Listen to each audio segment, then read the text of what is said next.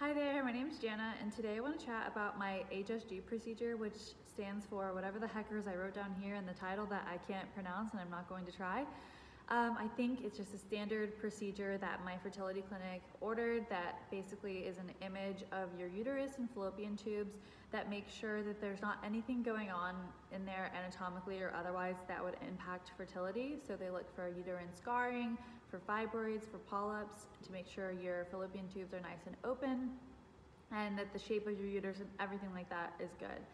So before I get started, I kind of have a bone to pick with a couple of you because I think I mentioned in my last video that I was going to have to get this HSG done, and a couple of you reached out to me who had already had this done, and you guys made it seem like it was not going to be a big deal. And if you have to get this done, I don't want to freak you out because it wasn't that big of a deal, but it was definitely a bigger deal than you made it seem to me, and it was definitely more painful than I thought it was gonna be. I think it's important to have realistic expectations, and mine were not. Or maybe I just have a lower pain tolerance than you guys, I don't know. But anyways, this is how it happened. So you have to, before you get this done, you have to take antibiotics prophylactically. So before you get the procedure done, you and your partner actually, because you and your partner are likely gonna be interacting, if you know what I mean. So you guys both have to take antibiotics to make sure that you don't get an infection from the dye that they use in this particular HSG imaging.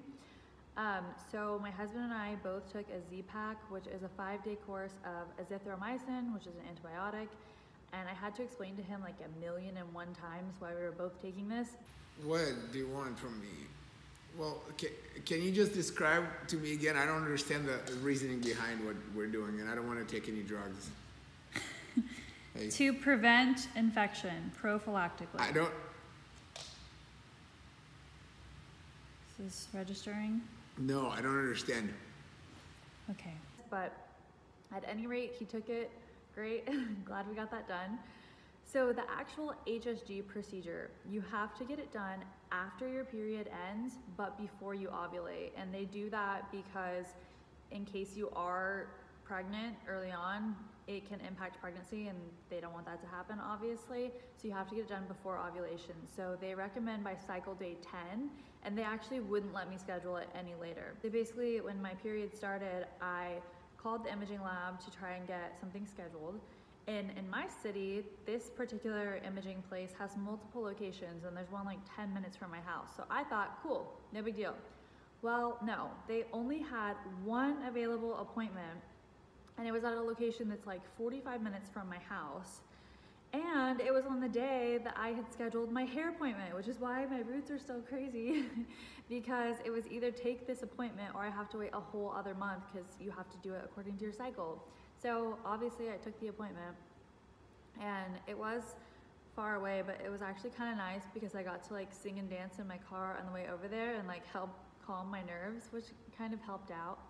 But anyways, when I got there, I think she was like some kind of technician, not a doctor or anything.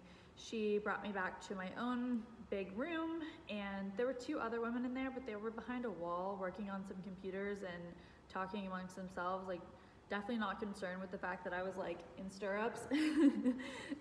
They were not there for me.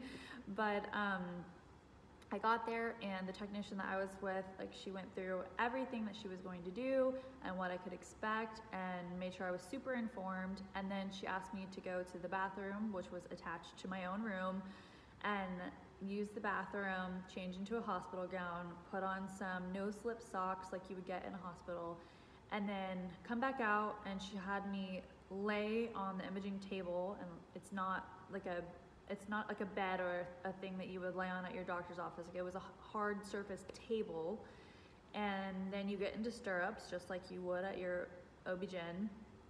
And she explained everything she was gonna do as she was doing it. And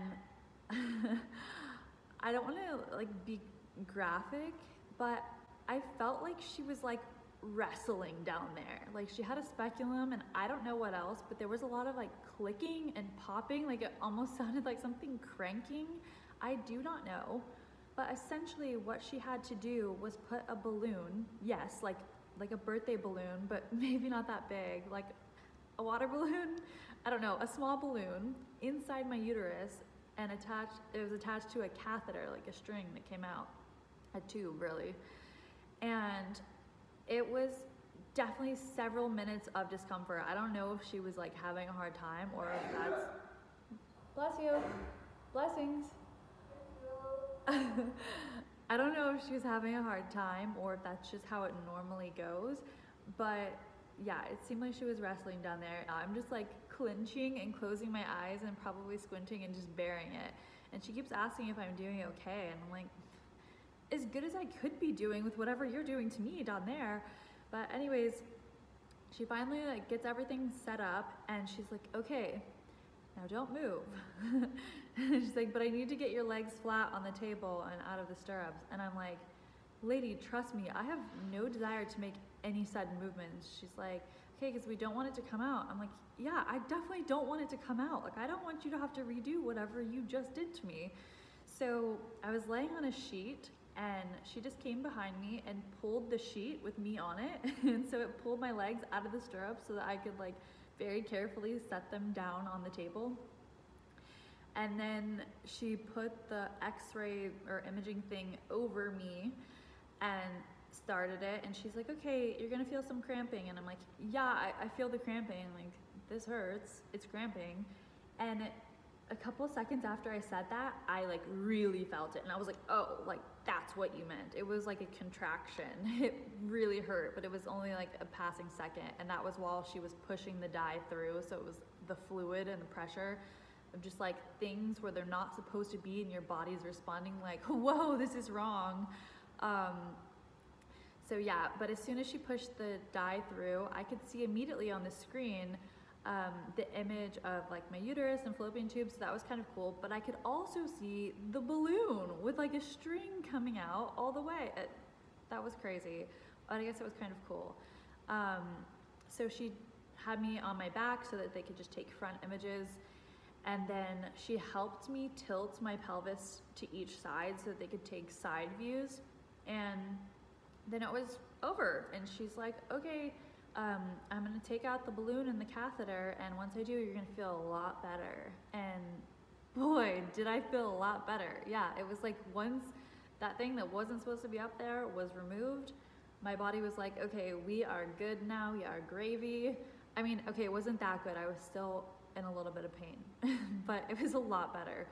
So this is a little bit TMI, but she's like, okay, once you get up, all the fluid's gonna wanna like rush out. So she gave me this like paper sheet kind of thing. And she's like, here, put this between your legs and walk to the bathroom. So I did. I put it between my legs and I like waddled to the bathroom, cleaned myself up, got dressed, and I came back out.